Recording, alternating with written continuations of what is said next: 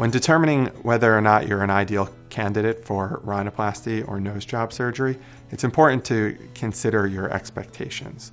There's no way to replace one's nose with someone else's nose. However, if there are certain things about one's nose that bother a person, then there are often things that we can do to improve them.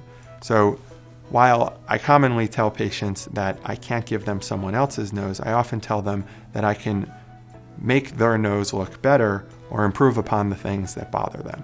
So the most important thing in the ideal candidate for a rhinoplasty is that they have reasonable expectations. There are many things that we can do in rhinoplasty surgery, but we cannot perform miracles, and we cannot give someone a nose that is incredibly different from what they started with.